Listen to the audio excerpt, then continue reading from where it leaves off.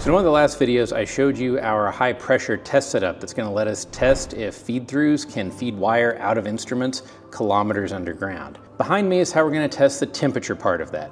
So let's take a look at how this works.